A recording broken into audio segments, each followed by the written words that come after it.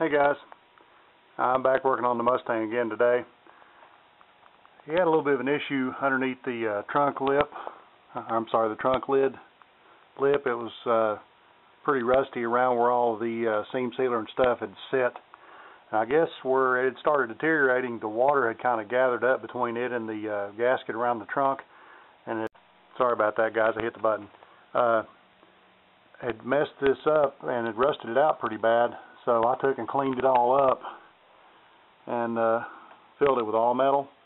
So now once I get that sanded down, hopefully that'll be in a lot better shape.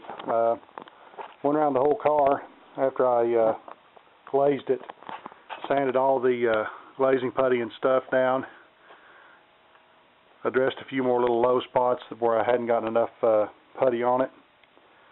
Everything's looking pretty flat now. I'm going to sand the last couple of little places where I'd had to add some putty to it, and I'm going to reprime it in all areas. Everything seemed to be working out pretty good. Coming along so far, like the sign says, Tommy Shoe, still sanding. Sand, more sand, sand again. Just like Turbo Cobra, Gary and Matt working on their Mustang. Sand some more. By the way, that candy that you're doing, that's a nice looking color for that paint job. It looks like it's going to be kind of difficult from the problems that you'd had with the striping and stuff. You're a braver man than I am, I'll tell you that. It's going to take me a while before I feel confident enough where I can try and spray that stuff. But that second test panel you did really turned out nice. That's going to be a good looking color on that car. I think it was Faster Cat was talking about he didn't have a tripod. He was using his vise. Well, this is my redneck tripod. I built it out of a thing I found at the dumpster one day. I think, if I'm not mistaken, this holds flowers for the graveyard or something, and a part of a light fixture clamp with a bolt stuck in the top of it. Hey, you make what you got work, right? I didn't have the money to go buy a tripod at the time, and I got this one. I looked at getting one, and I thought, well, heck, why buy one when this works? I was also looking at videos this morning with Faster Cat. I'm sorry, not Faster Cat. Dan Electro. Sorry about that, guys.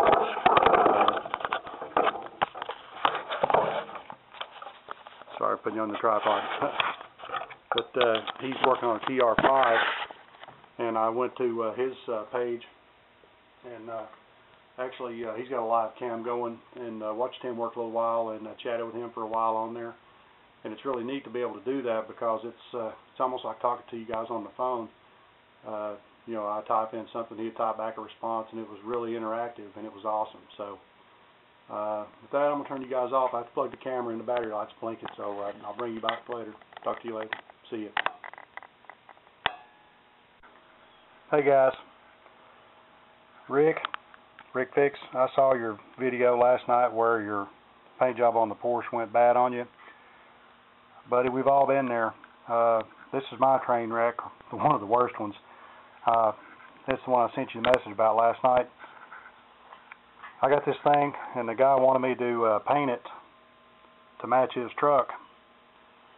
Well, that was back probably the second thing I painted, and on one side of it, they'd already done a little bit of body work.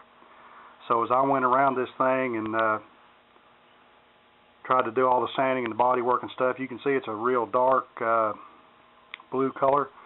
I did the body work, I primed everything in gray primer after I got done. And then when I started putting that color on there, it looked like two different colors between the light gray primer and the dark blue color that was already on there, because I didn't do a ground coat. I know better now. But I painted this thing, and I used up an entire gallon of paint, mixed 2 to 1, so that made a gallon and a half. And it still didn't turn out, and then having to sand it all back and buy another gallon of paint out of my pocket and the reducer and repaint it. So I'd actually kind of forgotten about this until seeing Rick's video last night. But buddy, like I said in the message, we've all been there, and you will get it fixed. Just hang with it and don't let it get the better of you, and you'll be there. Something else I noticed too. Hold on a second. I was watching Ed the Kid's video where he was working on the front end, the sheet metal and stuff around his grill surround and stuff, and he was using a Dremel. Those work pretty good. I've got some grinding stones and stuff that I use in mine, But what I like to use in that situation is a die grinder with a carbide bit or carbide burr in it. You can get them different sizes and they don't wear out, and there's not a danger of them cracking and blowing up on you like the abrasive wheels are on the Dremel. So in my opinion, they're a little safer, and you can get whatever profile you like to go in there. This one's pretty good size and it cuts real well, but that's what I clean all of my welds and stuff up with after I'm working in the wheel wells in my car and tougher areas. I've also got one that's a little bit more blunt, and as long as you don't run these things at real high speed, they seem to last for a while. They are carbide, so they're not cheap, but I've had this one for, I don't know, probably 8 or 10 years, and sorry about that. And so far it's held well, and it really throws the chunks of stuff out. That's one thing I would recommend, though, if you do use one of these.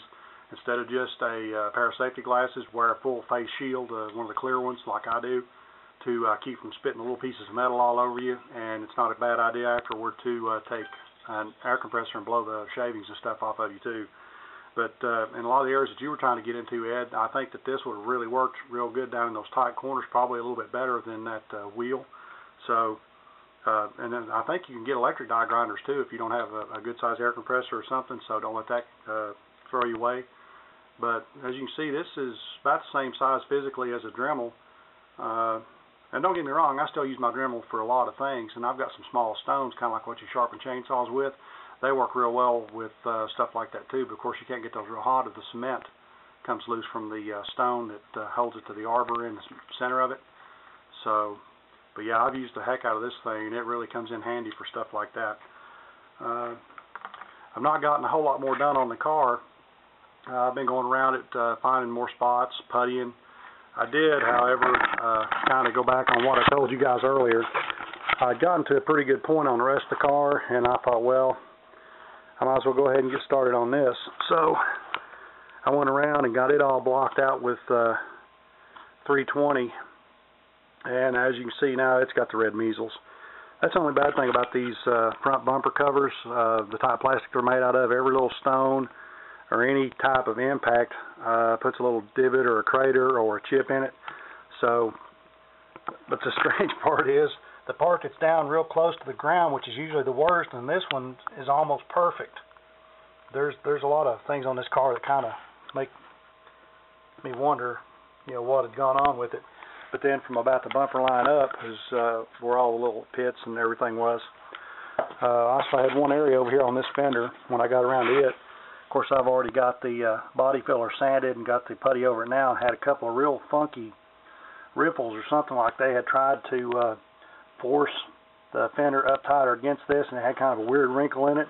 So I straightened it out as best I could and put some Rage Gold in it, got it all sanded down, and then put the putty over it for little pinholes and stuff. I've had to go around it again. Everywhere I'm looking, I'll sand it and then find bunch of different spots, but hopefully I'm just about ready to go into another coat of primer again. There's a little bit better view of the back end of it where I cut those tail light holes out. I got those things sanded down pretty well. The rear bumper covers pretty well sanded and got most of that stuff squared away. Let's see. I've got the body pretty well straight. One more time around sanding, and hopefully I'll have everything ready to go. Let's see. There's something else I wanted to talk about too. Yeah, Rob, hopefully you got your car painted, buddy, and everything worked out well. I hadn't seen a video from you yet, but hopefully everything is going well for you. And glad to see that everybody seems to be doing okay with the Garage Gang. If any of you guys haven't been to Dan Electro 88's channel, he's the one doing a TR5. You might want to go by there and look. This guy is really top notch as far as metalwork and stuff goes. I mean, to me, he's right up there with HPR and all of it. He's pulling this thing apart a piece at a time, and he's going through and changing all the panels and stuff out that are rotten. So if you guys get a chance, you may want to go by there and just check him out. He's doing a real good job on the TR5. I think that's about it for now. Appreciate everybody watching the videos. Darren, I'm glad to see that you're making some progress on that Hyundai. I'm still trying to figure out what the deal was with that steel that they used while your pin spots and stuff wouldn't stick. That was kind of weird. But with that, I'll let you guys go and get back to sanding on this car. Y'all have a great evening. See you later.